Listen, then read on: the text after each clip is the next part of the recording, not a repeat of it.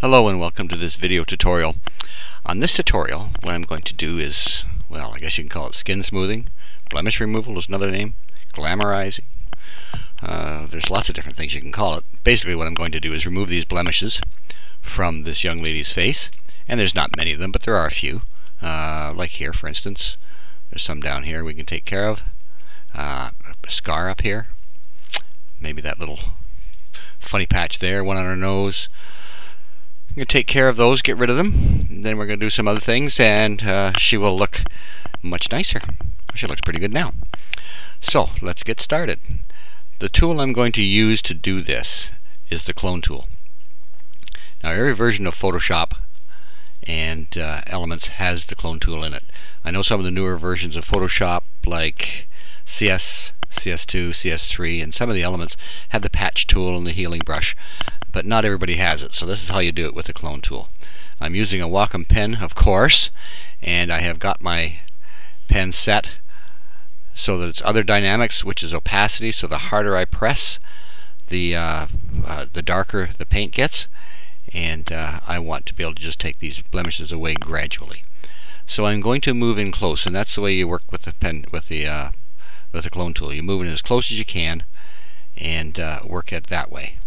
So I'm going to set my source as close as possible to my destination. So I'm going to set a source here. That's alt clicking there, and then just gradually taking it away. You can see it just kind of nicely went away. And we'll take this one away here too. And there's one down there, so I'll set the source up there. And we'll take that one away. Come on over here now. If I took the red from here over to there, I'm making something that's not right. So I'm going to not do that and choose my source right here this time. And away it goes. A couple taps and a couple slides and it's gone. Now this one is a bit more difficult. There, it's gone too. And over here. Now this young lady doesn't have an awful lot of blemishes on her skin. But there are some, so I'm going to do some of these to show you how it's done with the pen, and then I'm going to go away, finish this all up, come back, and we'll do the finishing job. Okay, so there's the chin pretty well done. There's something over here we can look after. There we go. That looks pretty good. And when you zoom out, you can see it looks good. Now we got one on the nose here, a scar up there. Let's do the scar. Okay, I guess we're as far as we can get. Again, keep your source as close as possible to your destination. And just gradually move that away. And there it goes. Got rid of that scar. And we'll take this one here from about there.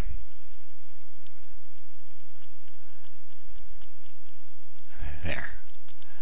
And there's something here. Now if I was using a mouse, you'd have a whole different thing, because what you're doing with a mouse is this is what you get. You get, well, it doesn't look too bad. Try this one here. You get a little circle that you don't want to have. And it's not as appealing as gradually taking it away. So let's finish this up, and I'm going to go away and come back. So I'll see you in a few minutes. To you, it'll be a second. There, I'm back, and this is the finished product. I think I got them all. Things are looking pretty good. So the next step in this procedure is to put a blur on our skin. So we're going to come down here to Blur, Gaussian Blur, and with the blur tool, or with the blur filter, you can blur her out of existence. There's 250. It just makes it glom, or you can take it down to 0.1. I'm going to put it at 1.0. And when you've got this filter on and you got this preview window, if you press down on it or click on it, you can see the original and the blur, original and blur. So we're going to take that. There she is. Now her skin is all blurred. It's a bit smoother. Problem is her eyes, her nose, lips, these little creases here, and her eyebrows. They're all wrong. So what we got to do is make sure that they're right. So we're going to bring them back. We're going to bring them back with the history brush. And this is a history brush right here. Right there.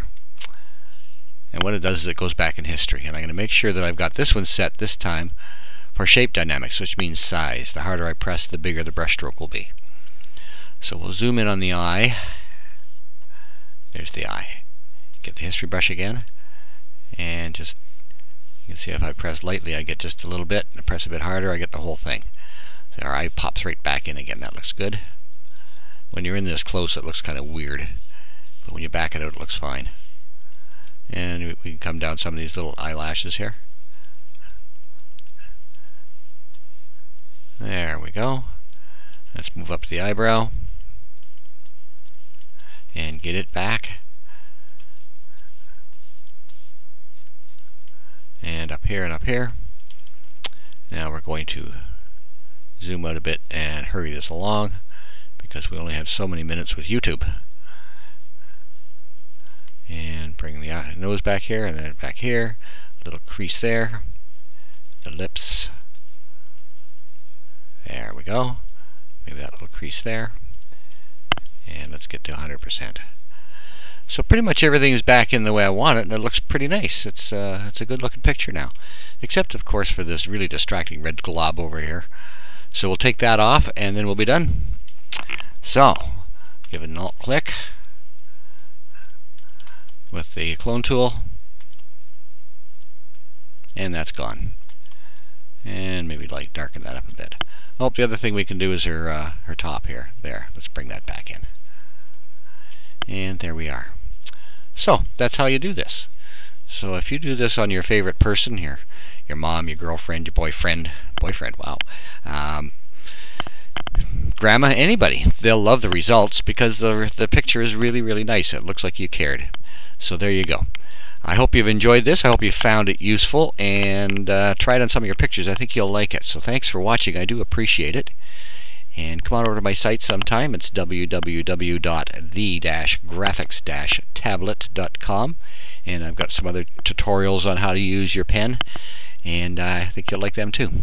So again, thanks for watching. I'll see you the next time.